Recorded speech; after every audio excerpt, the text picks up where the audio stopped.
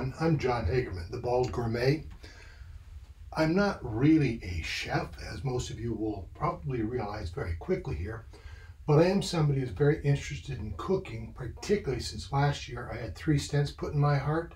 I was 95% blocked and this close to checking out, and I didn't even know it. If I'd learned what I'm going to show you today 5 or 10 years ago, I would not have needed those stents. My heart wouldn't have gotten, my arteries would not have gotten as clogged as they have. What I'm going to show you today is the first in a whole series of lessons on how to use something I've recently discovered called waterless cookware. When you're using waterless cookware, you don't add water, you don't add grease, you don't add butter or lard or any of those things that can clog up your arteries and mess up the health. I discovered it at a show. I've had my own kitchen gadget company for a while and discovered a show and was very intrigued by how she demonstrated the cooking and most impressed by the quality of the food that she brought out. My rules for cooking, as you'll discover, is it's got to be fun, fast, easy, and tasty. If it's not all 4 of those things, I'm not particularly interested in doing it, and I really don't expect you to be either. But I like to eat, so I mean, it's got to be healthy, got to be tasty. The first dish I'm going to do today is called a vegetable medley. I'm basically going to take a 1-quart pan, and you can see there's nothing in the pan here. No surprise, I'm not hiding anything in there. I'm not going to put any water or anything like that into it. I'm going to take a 1-quart pan, and I'm going to put in just 4 vegetables for you. First thing I'm going to do is I'm going to put in some carrots, and we'll put that in the bottom of the pan with my little handy-dandy veggie cutter. I don't have to dirty up a knife and a counter and a cutting board to put these in. Just slice them right up. You don't have to have one of these. You can use any kind of knife to do the job. Now, arrange those on the bottom of the pan so they'll be ready to go. The next thing, oh, by the way, do you know what medicine is in carrots? That's right, it's beta-carotene. Beta-carotene is the first preventative for cancer, and we grow it right in our own gardens. It's great for improving eyesight, it's great for reducing blood pressure, and it also prevents heart disease. So it's a great vegetable to start with, a great vegetable to eat all the way around. Now the second thing I'm going to add is I'm going to add some broccoli flowers here. Just put those in there and around there. Now the next thing I'm going to do is I'm going to put in some corn. I'm just using a good sharp knife for cutting up the corn into smaller pieces.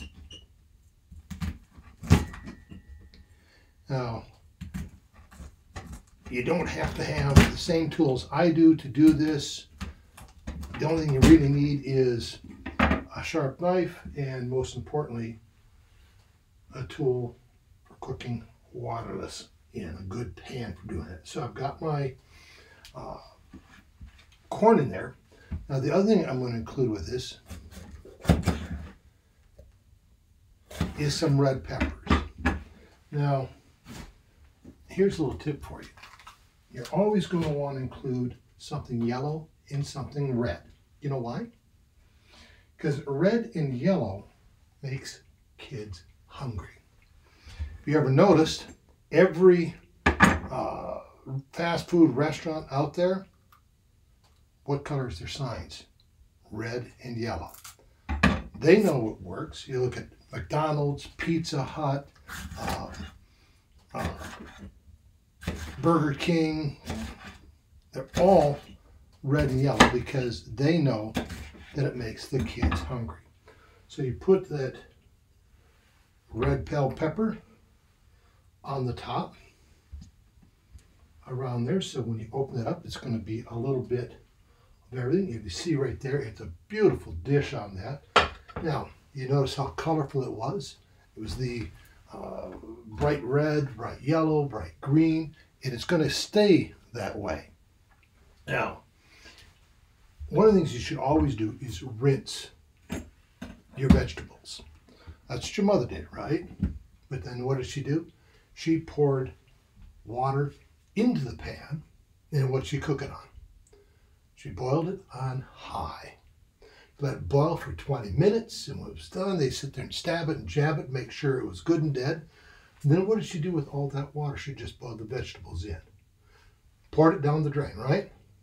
Well, we would have been better off if we drank all that juice and thrown out the veggies, because that juice had all the nutrients, all the metals, all the vitamins were all in the juice, and she threw it away. Well, you should rinse your veggies, and I'm just going to pour a cup of water in here to rinse these veggies. Now I pre-rinsed them so they're not dirty or anything like that. But you see just how shortly I left it in there. Now I'm going to take that off. I'm going to pour that water right back in here. Got just a little rinse going. And you see this is not a non-drip top, so it's a pan, so it's very easy on that. Now I want you to notice something. Notice how murky that water is? Like I said, I'd washed the vegetables, they're good and clean on it. I just poured a little water in, poured it off to demonstrate that's the vitamins and nutrients. That much left just in a few seconds that I had that water in there. Not a good thing. You want to keep that, those veggies and nutrients. That's what makes it so healthy for you. Now, what I'm going to do now that I've got it on there, I'm going to turn around and I'm going to cook it on a much lower temperature than you're probably used to. Now this pan, I'm using an induction cook stove. You can use a cooktop. You can use a gas stove, electric, you can use the flat top ceramic ones. Heck, you can even put on a campfire and do the same thing I'm doing here. The key is in temperature control. What I'm going to do with this is I'm going to turn around and put this on medium, but I've learned with this, even medium is a little too high for this. So I'm going to turn it on and get it started. You can hear it going there. Now, how do you know when the vegetables are done? Well, the first step is when you see vapor starting to come out from around the cooktop, it tells you it's ready to turn down. Around the lid, I mean. And you see right now, if I try to turn that top, it's turning the whole pan. When that steam starts rising up, it forms a vapor lock around here, so that top will spin just freely on there. And it's another way to indicate that it is ready to turn down on it. Now, this will take a few minutes to get to that point, and until it does, let me share a couple things with you. You're probably wondering, how do you cook without water, without grease, without lard, without any of that stuff, without burning your food? Well, first off, you're using it lower temperature. You don't cook it at high like we're used to cooking on it. You're cooking it much lower. But the real key is having the right pan. When you're using a waterless cook pan like this one is made by Kitchen Craft. It's the heaviest weight thermocore pan on the market. Instead of having like a single layer of metal, like most of your Teflon and ceramic and even most of your stainless steel is, this one has got 7 layers on there. It's 110 gauge. That's by far the heaviest on the market out there. What that allows it to do is in being the stainless steel on the outside and all the metals on there, it works beautifully with the cooktop on it. And it allows you to cook at that lower temperature because the heat goes cooks from the bottom up, the top down, and the sides in. It's cooking all the way around. For instance, when you cook in your oven, you don't put it in water in your oven. You don't need to, because it cooks all the way around, all the sides at the same time. That's the same principle behind this. Basically, it's baking it in here the way it's doing that, cooking from all sides on. So you don't need to put the water in there. Now, you'll also notice once this gets going, the top will actually get to be hotter than the bottom. That's the way it works on there, so it really makes it very effective for cooking. Now, one of the things I learned on here is that I wished I'd bought it, like I mentioned earlier, years ago. Last year, I said I had 3 stents put in. Well, I got the bills for those stents, and they cost about $68,000. Now, those were outpatient procedures. I was in the office for no more than an hour or two, and they did this, and it was $68,000. Now, fortunately, I have good insurance. They ain't paid most of it, but my share of that was $12,000. If I bought this or had this cookware 10 years or even 5 years ago, I probably never would have needed those stents because I would have been eating much healthier on it. And besides the health on here, what you're going to discover, this isn't just healthy. It's incredibly good to eat, good tasting. Like I said a little while ago, it needs to be fun, it needs to be fast, it needs to be easy, and it needs to be tasty, or I'm not going to do it. This fills the bill all the way around. Now, I had a lot of junk in my arteries, that's why I need those stents. But today, eating healthy is even more important. With all the stuff that's going on in the world, it's a crazy time on it. We all need to be very aware of what we're eating. We need to strengthen our bodies, strengthen our immune systems to fight all the stuff that's out there, to fight that coronavirus out there and anything else that might be coming out. So cooking healthy is incredibly important on it. Let's see, now you see that top is spinning. It means it's time to turn this down. And I'm going to turn it down there. I turned it to low. Now you see that top immediately stopped spinning. It's still sealed on there, but it's sealed all the way up, so it's not going to keep spinning on it while it cooks. I've got it down to just 100 degrees. And that's probably a little high in and of itself on it, but that's okay. I'm going to leave it at 100 and hopefully it won't burn. Now, when you're looking at a house, what's the most expensive room? It's the kitchen, right? If you've ever remodeled your kitchen, you know it costs 30, 40, 50,000 or maybe more, or a whole lot more. But what do after we've done the kitchen?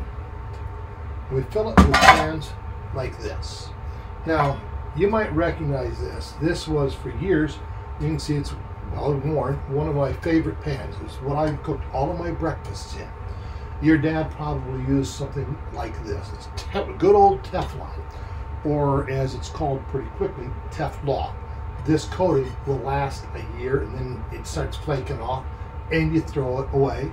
It goes into a landfill someplace and you buy another one. You spend $20 or $30 for one of these pans, so you replace it every year. Over 25 years, you spent $700 for this little pan, okay? Instead of buying the white pans up front, you spent $700 for something like this. And now, see all this, I don't know if you can see this on the camera, I don't think you can yet. This is flaky. And not only is it a cheap pan, you throw it away, you pollute the earth, but I don't know what kind of pollution that Teflon that's flaking off is putting in my body, what it's doing, and I don't want to know. I've got enough to deal with to not deal with that, but that Teflon becomes Teflon, and it really can mess your body up. Now, you might recognize this one, the good old cast iron skillet. This is having a resurgence lately. It's been very popular. You put a steak in that, sear it, you throw it in the oven, all that. If you ever had your grandma's, grandma's cornbread, did it in a cast iron pan, and it was quite good. But one thing about cast iron, you don't wash it. If you wash it, you mess up the seal on it. What happens is all the grease, all the food, all the other stuff on here seals up that pan. And then you don't wash it, you just wipe it out. Well, I don't know about you, but I'm not thrilled at the idea of eating something that was cooked in a pan that you never wash.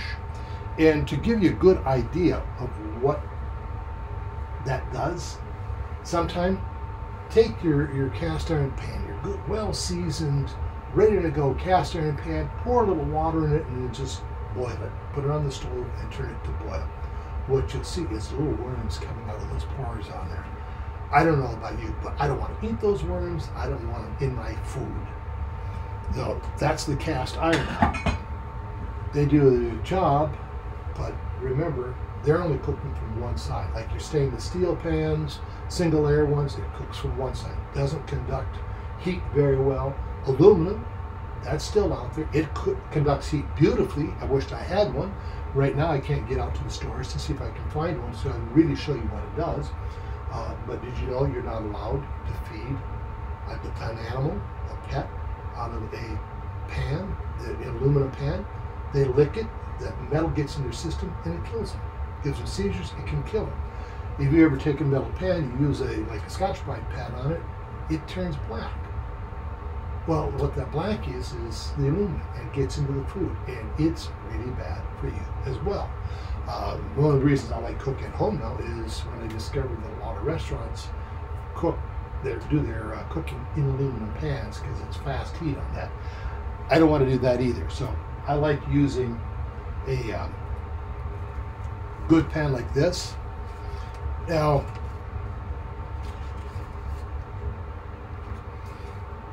when you're using something like this, the key, like I said, is to cook low. Now, I've got this down to 100 degrees. I could actually turn it off and just let it cook. That top is hotter than the bottom on it. I could turn it off, let it cook for 10 minutes, and it'll be ready to go anyway. Now, we've got several more minutes to go before this will be ready. So what I'm going to do is I'm going to turn the camera off for just a minute. Don't worry, I'm not going to pull any tricks on you while the camera's off, rather than have you wait for that time until it's ready to go. So I'll be back in a couple minutes. You'll see how beautiful the food came out. You'll see how good it tastes, how good it looks. I'll show you a couple more tricks on that.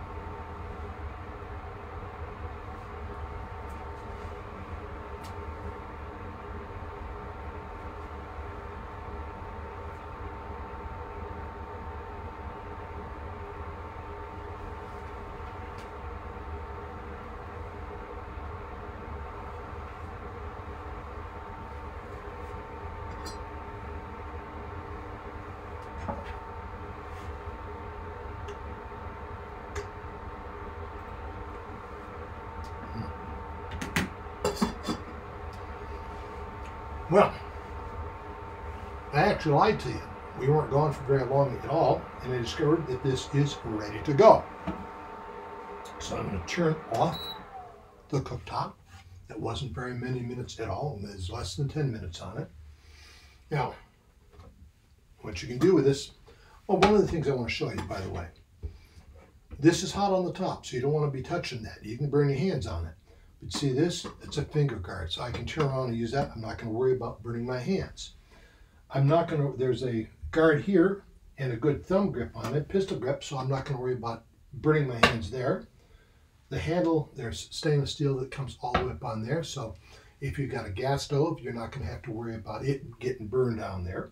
So I've got a good solid hold on it. What I'm going to do here is I'm going to take that pan, I'm going to turn it right over, and this is going to be my own trivet right there.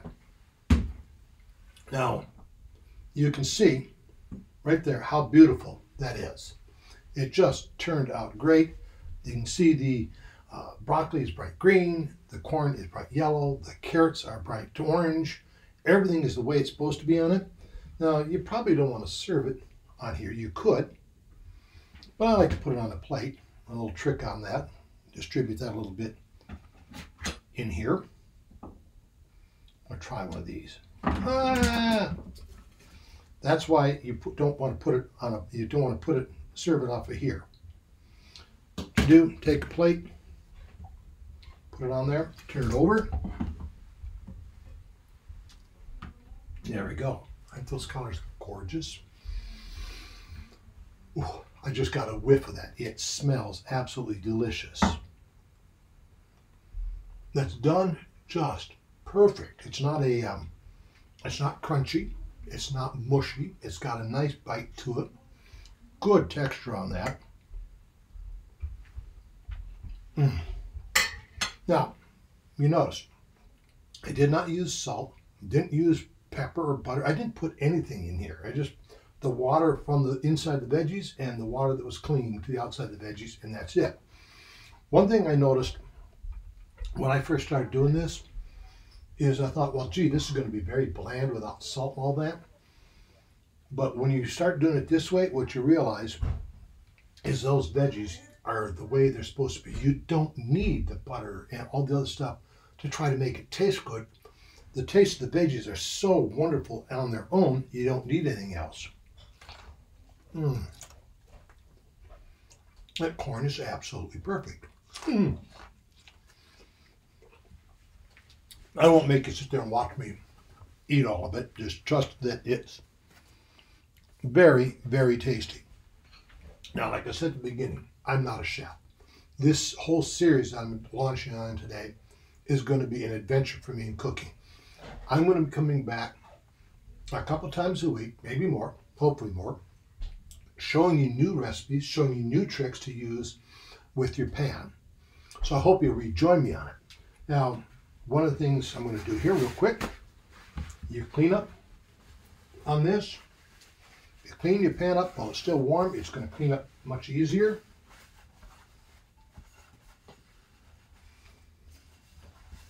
I just took a paper towel.